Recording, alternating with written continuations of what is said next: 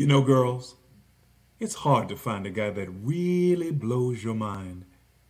And you just dig everything he does, like when he gives you that great big special hug and that heavy kiss. Girls, you know the kind. The kind that's in the wrong place at the wrong time, and it really turns you on.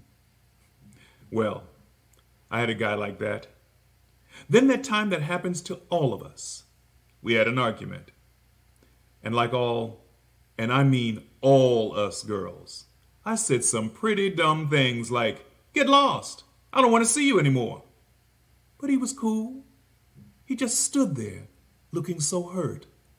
And he said, "If that's the way you want it." And he split. And I just stood there looking dumb. And I let that man walk right out of my life. And I've been as evil as a wet hen ever since. And I told myself I wasn't going to sweat it. But I did. Oh, he was inside of me. He was in my thoughts and my dreams. Every place I went, I saw his face. And my friends, they knew. I know they knew.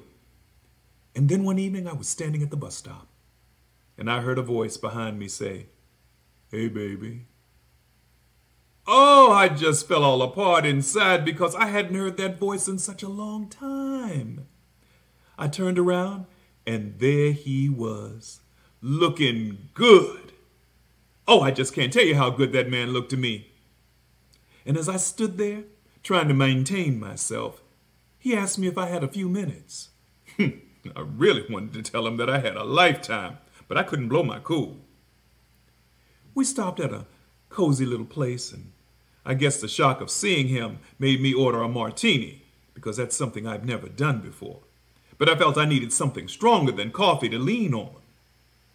Oh, the music was soft, and the lights were low, and that drink had started going to my head.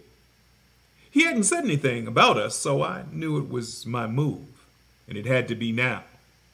I could feel my nerves building. I couldn't let him go. Not this time. Not this time.